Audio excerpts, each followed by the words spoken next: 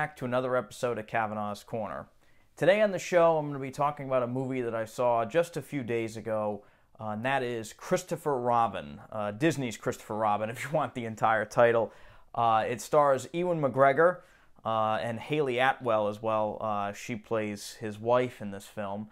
And really, it is a truly moving and just absolutely funny film.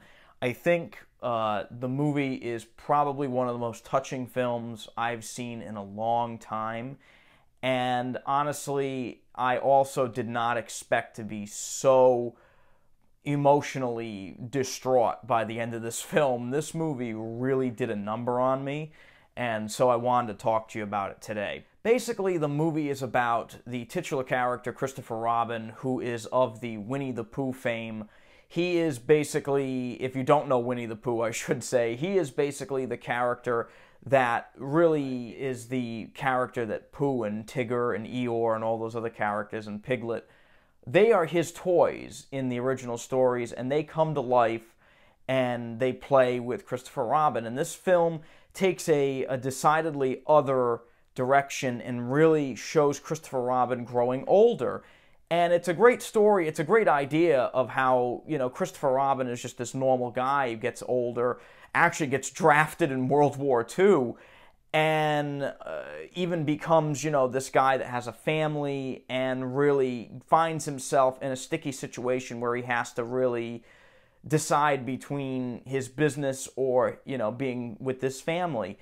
And, of course, during this really troubling time, him and Pooh find each other again. But the movie really does have some really wonderful moments, some truly, truly emotional moments, and really, I gotta say, is one of the most just emotionally impactful films I've seen in quite a long time. Now, a few people that I mentioned I saw this movie to said to me, well, I'm not really big into Winnie the Pooh, so I don't really know how much I'd like it. Well, I haven't watched anything that had to do with Winnie the Pooh since I was around probably about 5 years old. I'm 28 now, so it's been a while. I mean, it's been quite a few years since I've dealt with Winnie the Pooh. But I did read the books when I was a kid. I watched the TV show. I had some of his older movies. I watched Winnie the Pooh stuff when I was a kid. So the movie resonated with me, but you do not have to be a Winnie the Pooh fan to really enjoy this movie. I mean, Pooh is such a great character in this, and the gentleman that voiced him is the same guy that's been doing Winnie the Pooh since I was a kid.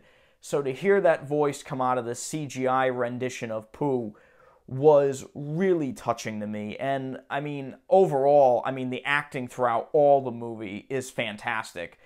Ewan McGregor really is phenomenal in this, and he should be recognized for his work in this. He delivers such a varied performance. He is very comedic, and he's also pretty deadly serious in some scenes. But I have to say, the movie really succeeds in packing an emotional punch, and I've said that quite a few times, and I mean that really heavily in this. I mean, there were some moments in this movie where, I kid you not, the entire audience was crying. And I mean, there was not a dry eye in the house by the end of this movie. I mean, I got incredibly emotional during this film. And I'm not gonna lie, I cried twice. I'm just gonna go out there and say I cried twice during this movie. I bawled my eyes out in one scene, and so did everybody else in the theater, so I wasn't alone. But it was definitely a very, very touching film. I mean, I would go to say, this is the first movie I've cried in probably 3 to 5 years now. I haven't really had a good cry in a movie theater, but this did me in big time. The CGI in this movie is also incredible. I mentioned earlier that Pooh and friends in this, Pooh and company, I should say, are completely CGI. And some people were a little upset at that, but honestly, they did such a great job with it. Pooh really has his own little moments in this movie where he's trying to walk, and you can kind of tell he's not really quite all balanced out, and it's cute. It's really cute. All the CGI characters in this were done to perfection, and they really do look like toys that have just come to life, and they've been sitting around a while. They're kind of beat up, and it works. It totally works in the movie. Tigger bounces around like you would expect. Piglet is this, little itty-bitty thing that's always scared. But really, the standout to me was Brad Garrett as Eeyore. Eeyore killed it in this movie. Brad Garrett just stole every scene that he was in this. And just another absolutely brilliant casting choice by Disney. They really know how to cast people. And he just did such a great job in this, and is actually probably one of the better actors in the film. He just was outstanding.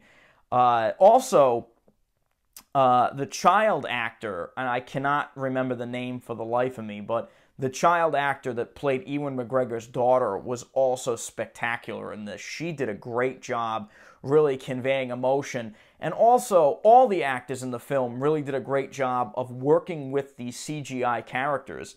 And I cannot tell you enough how hard it is to work with a CGI character in a film. You are literally talking to nothing. And Ewan McGregor is he's no stranger to this. He did 3 Star Wars movies that were basically 99.5% CGI. So he knows what he's doing, but Haley Atwell also did a great job in this as his wife. Anyway, the acting in this throughout was fantastic. The CGI was fantastic. And the cinematography in this was beautiful. I mean, it was really, really gorgeous. It's actually a pretty damn good period piece as well, since most of the movie takes place in post-war London. They did a really great job keeping London looking like it probably looked during that time. The cars were great looking. It really did keep it in that period, and I loved it. I really loved every moment of this movie. Mark Forster, the director of this, I don't know what the hell happened with him, but my God, was he stupendous directing this movie. His direction in this was damn near spotless. I mean, it was just amazing. And this is the same guy that directed Quantum of Solace. I don't know, man. Like, to go from what is most, in my opinion, the worst Bond film ever made, to go to this, I don't know what the hell happened, but my God, my hat's off to Mark Forster, because he just did a wonderful job. And he's not a bad director. I mean, Monsters Ball is another absolutely fantastic film, but like, this is really something. I mean, this movie is damn near a masterpiece, and really probably one of my favorite films of the year. I mean, it's one of my favorite films from Disney in quite a few years. This movie was just a really moving, touching film. It has a great, great meaning to it. And honestly, I could not find a single fault with this film. It killed me emotionally. It had me laughing in certain parts, and really, really deeply touched me.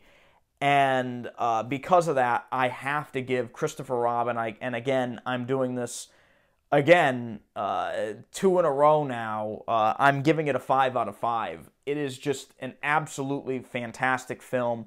I cannot recommend it highly enough. Even if you are not a fan of Winnie the Pooh and those characters, you are still going to be really, really moved by this film. If you are a fan of those characters, then I will tell you, you are going to love this movie even more.